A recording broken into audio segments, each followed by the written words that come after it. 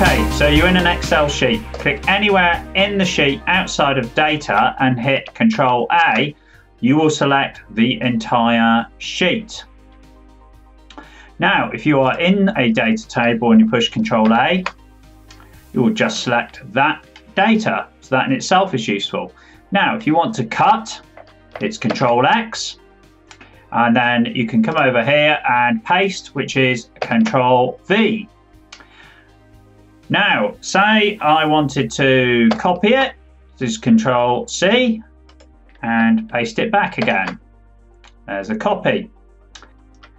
So I can then copy that again and move down here, and this time if I do Alt Control V, I get the spaced paste special box come up.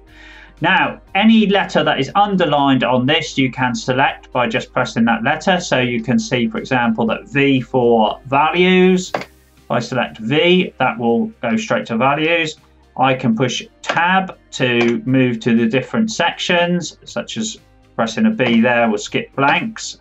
Pushing it again, incidentally, will get rid of that. And then the button that's highlighted at the moment is OK. But I could move to cancel, for example, but I won't. I'll move back to OK, and then I can hit enter, and there's my pasted values. I've pulled together this one-page cheat sheet of all the everyday essential Excel shortcuts. I'm giving this away today completely free. Just click on the link and I'll send you this straight away. Don't waste any more time in Excel. Get this free cheat sheet right now. Click the link.